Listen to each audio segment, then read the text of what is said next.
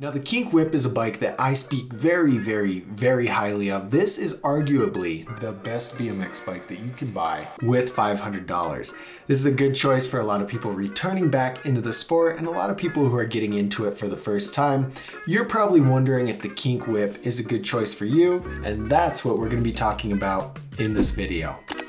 Hey guys, my name's Douglas. I run Dougsterbob.com and this wonderful YouTube channel. I make helpful BMX content so that you don't have to try so hard to figure out which bike is right for you. There's a lot of information out there, but few channels have great information. And speaking of great information, there's a lot of free content and tools for you to use to find the perfect bike and just to get more education about BMX. All that's in the description. So let's talk about the Kink Whip. All the information in this review is based off the Dougsterbob app. This app has over 80 different bikes and a really complex scoring system to rank bikes in quality, value, park, street, dirt, everything. There's way more information than you'll ever need to know about any bike inside of this app. It's available on Google Play and the App Store. So get that app if you're really trying to do a lot of research on your BMX bike and figure out which one's right for you. Because of this app and because of this complex scoring system, I'm able to do a really quality, comprehensive review on the Kink Whip. The Kink Whip comes in two different color options. You're gonna need to choose between gloss black fade or gloss sage gray. Both of these options are pretty solid, but each color option is connected to a top tube size. The gloss black fade is connected to the 20.5-inch top tube option, while the gloss sage gray is connected to the 21-inch XL Kink Whip version. Speaking of top tube sizes, the 20.5-inch option is best for riders who are 5'6" to 5'9", while the XL version is good for basically anybody over 6 foot. There is a weight limit that I associate with this bike, and I'll talk about that in just a minute. One of the downfalls of this amazing value BMX bike is the 20.7 pound weight. That's a lot. That's one of the heaviest bikes in Kink's line, and it doesn't come with any pegs. It doesn't come with a sprocket with a bash guard. It's just a heavy bike. There's a lot of components on there that add extra weight to make this bike heavier than the Kink Gap, the Kink Switch, the Kink Williams.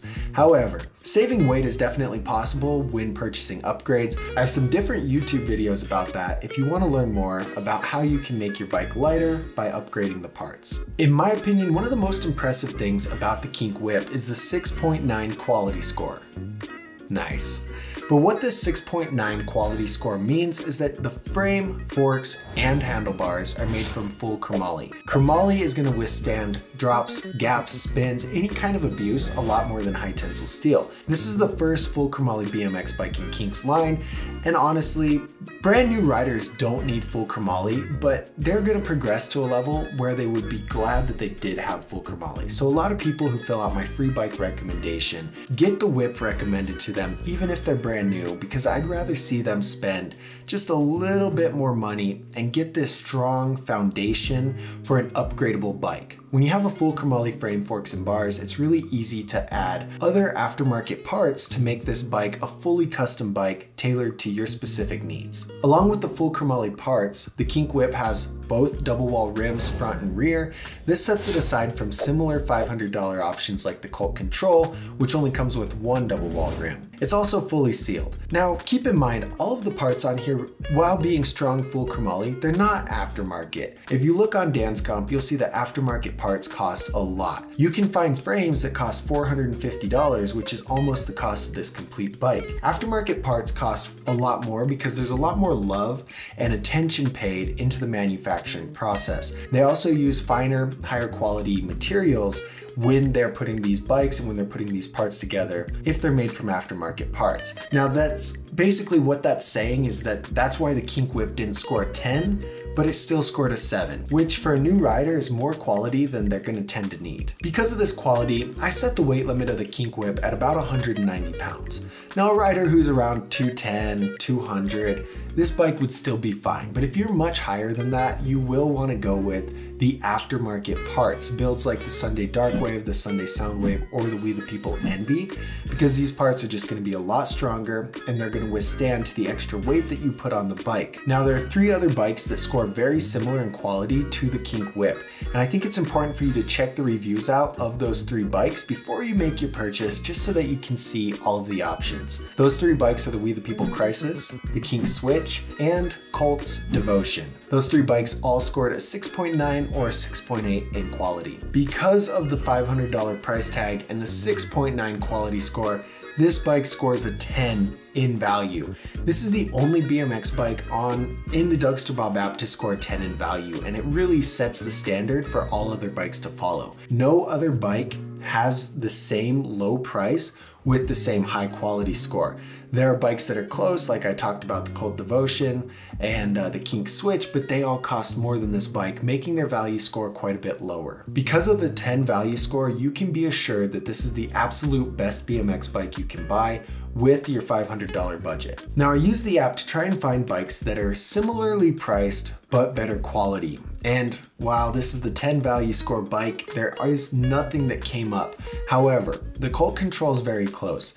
The Colt Control is the same price tag with full chromoly frame, forks, and bars. The only difference here is the Colt Control has 1 single wall rim in the front and a double wall rim in the back, bumping the quality score down just a little bit. The Kink Whip is for someone who has value at the top of their mind. This isn't someone who has money coming out of their ears, but it's also not for somebody who's really struggling to get by.